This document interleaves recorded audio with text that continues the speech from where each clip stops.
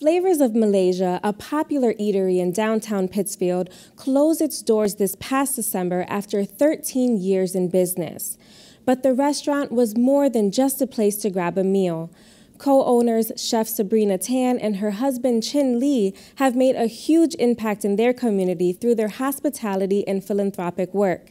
And while people in Berkshire County may miss Sabrina's food, it's the sense of community that she and Chin created at Flavours that residents say they will miss the most. Executive producer Tony Dunne brings us the story.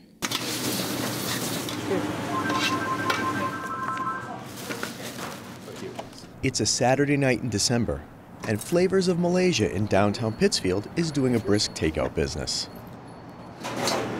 Co-owner Sabrina Tan cooks up a storm in the kitchen, while her husband, Chin Lee, handles business at the front of the house. The phone is ringing off the hook, and orders are flying out the door.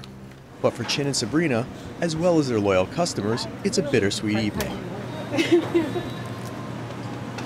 Oh, thank you, Jen. Bittersweet because it's their last night in business after 13 years. We'll still see you guys.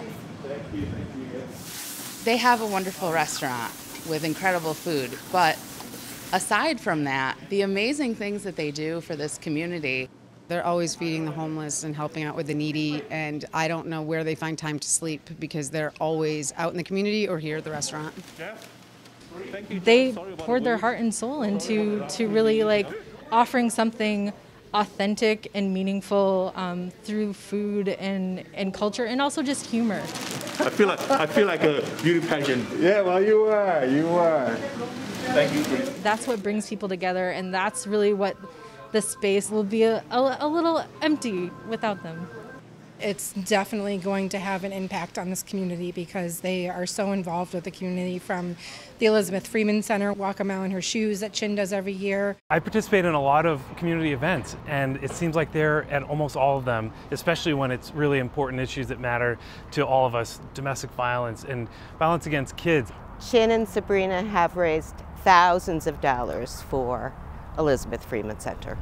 You can't say enough about them. They're just so fabulous. They just kind of embrace you and involve everyone around them in doing good work. And that work includes making soup for those in need for places like the South Congregational Church and St. Stephen's. Just about every night there's a meal site in this community, and to bring a pot this big once or twice a month to just one church and then to other churches, that's amazing. And one of the really cool things I can think about that they did is they hired a couple people, from within that came here for meals. They didn't need thanks. They never asked for anything in return. And it was really neat to see. Thank you so much, Chin. Chin and Sabrina's hospitality and philanthropy have made a huge impact in their community.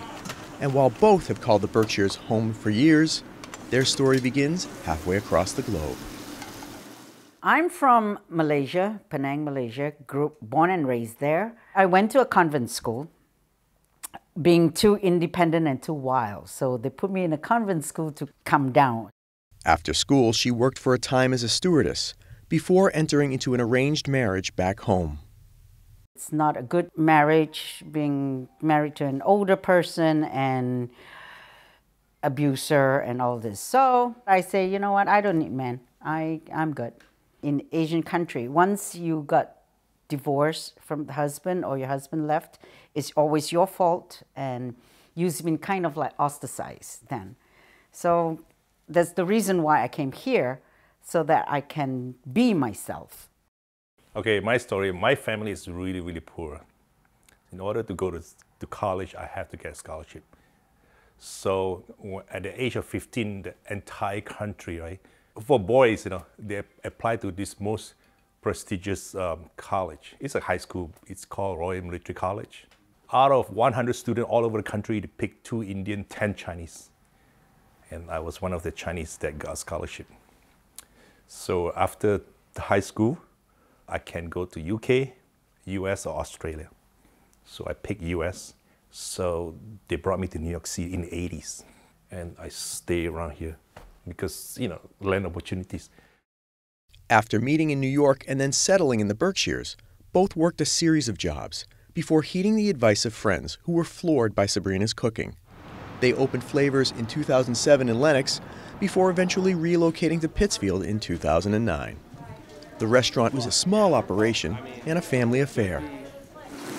It's just two of us running the show with maybe one or two wait staff, the part-time. Our daughter helped us, even when we she was like 5. We started.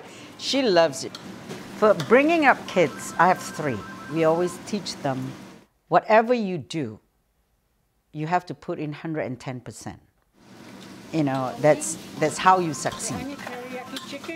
Everyone says America is paved with gold. No, it's not. And I was like, even when I went home, I says, you know what? There won't be any gold if you don't work hard.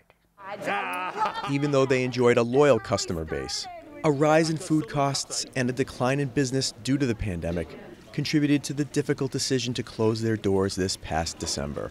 It was tough. I mean, our customers, like we said, become friends, and we got to know them personally. Their love for their friends, they don't love you just like a friend, they love you like your family, always. So they're really going to be missed. And I miss them. Yeah. I do miss them. Yeah, miss everybody. Yeah. And I do miss cooking too. And even though Flavours is now closed, Sabrina is still cooking for the community. She has been making food at home during the pandemic for the less fortunate, and she and Chin have been enjoying time with friends while they work on plans for the future. I will still be doing soups if I can. And now that I have time to join the board of Elizabeth Freeman Center and really get my hands on and helping those in need, I think that gives me a brighter future to look for. But I still need a new job, a real job. I need a real job. My daughter's still in college.